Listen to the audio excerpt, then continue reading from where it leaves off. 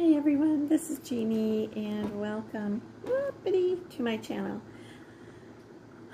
You know, I'm not kidding. This is about the 16th time I have done this video, but it's on my hair routine, and it's really hot and humid out here, but I had to move out here. There's a lot of interruptions going on in the house. Good ones, but interruptions. So anyhow, I wanted to tell you first about my damaged hair story. It's just unbelievable. I had this spot on my hair right here for 5 or 6 years, ever since I retired from the hospital. And I have been going to the salon, different salons, talking to people, Googling it, getting on YouTube, trying to figure out what is causing this damage to my hair. I thought it was my tools, my equipment, my product, I didn't know what it was. I discovered about a week ago what it was. I couldn't believe it. When I retired, I became more of the passenger of the car instead of the driver of the car, which explains this side. So what I would do, I would get into the car and pull my seatbelt down, and it would begin right here where the damage is.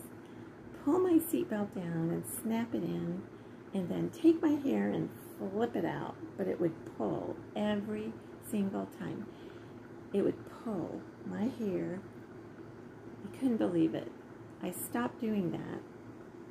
Hopefully, I'll be able to notice a difference.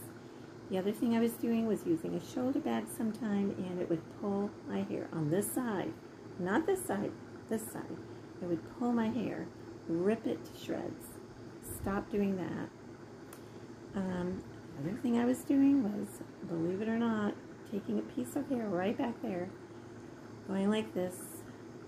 It's probably in some of my videos. I try never to do that, but I do that just like a 2-year-old. I don't do that anymore, but I would do it right here. Oh, I couldn't believe it. I also remember this morning putting on my bathrobe and feeling my hair rip. I mean, I would put it on, it was heavy, and I would feel it going down my hair and then flipping my hair out. That's what I would do. I'm not doing that anymore either. Can you believe it? I think I found the answer to my damaged hair. So, let me tell you how I wash my hair every 2 days. And it is about every other day or every 2 days. The first thing I do on dry hair is put on a really thick mask. You can find those at the Dollar Tree, Walmart, high-end. I use whatever I have.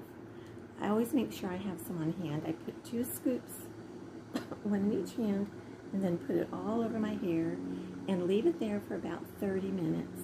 Then I'll get into the shower and I'll use a lightweight shampoo. By lightweight, I mean I don't use the one kind of shampoo that'll strip all the oils out of your hair, because I figure, okay, I'm going to wash my hair again in a couple of days. So I make sure I use a really good lightweight shampoo. I'll shampoo my hair, and then I'll put on another thick hair mask. And then I wash, and it takes about 5 minutes. And then I'll rinse that out, and then use the matching conditioner of my shampoo, whatever it is, and put it in, be really, really gentle, and then I'll rinse it all out with a big wide tooth comb. When I'm done with that, I'll gently dry my hair with a towel, get dressed, and then go to where my vanity is, and I'll blow dry my hair with an attachment on it. I don't use the full, the hair dryer with just, I make sure I have the attachment on. And I do use high heat because I have thick hair. And then when it's dry, I use an iron, and I just iron it all the way through. So I use a lot of heat on my hair. Before I dry it, I forgot to even tell you this, I put in lots of conditioners on top of my conditioner. Before I'm blow drying it, it's still wet, I use something called Bamboo, and it's a leave-in moisturizer that you put on your hair. And then I use a detangler squirt, and then I use a heat spray by L'Oreal, and Woodchuck. I think that's all. Just tangle-free products, and then I comb it out very gently with my wet brush. It's a brush specially made for wet hair, and it's very, it's good. It's not damaging to your hair, so I use that, and then I'll blow dry it. And then when it's all dry, I'll use my straightener. And after that, I'll put a couple of pumps of just a little bit of oil, Moroccan oil, in my hands, and then put it all through my hair. And then I also have some spray Moroccan oil that I use maybe in the morning, right where it's damaged, and at night before I go to bed. I also use a silk cap at night when I go to bed so that my hair isn't rubbing all over my cotton pillowcases. I didn't really care for the silk pillowcases. I've tried so hard to love that, but I don't. I use a hat when I go outside so my hair doesn't get damaged, as well as my face and skin. I take vitamins. I take collagen, B complex, and a multivitamin, and the hair, skin, and nails. I take that.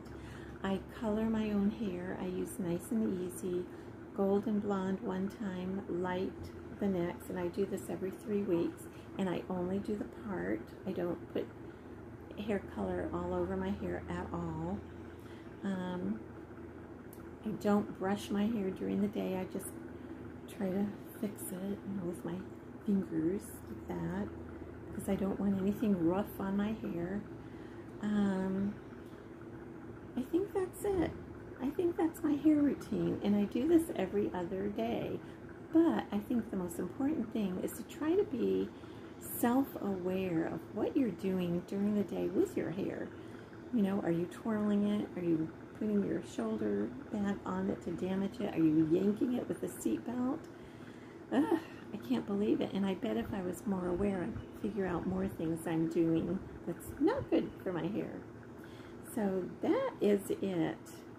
I'm about to have company, so I'm going to go, but I just thought I'd do this hair routine video. I've had people ask for such a long time for it, and if you have any questions, leave a comment below. I'll try to list somehow. When I do it on my phone, I don't know how to add any kind of information, so I'm just going to put this up.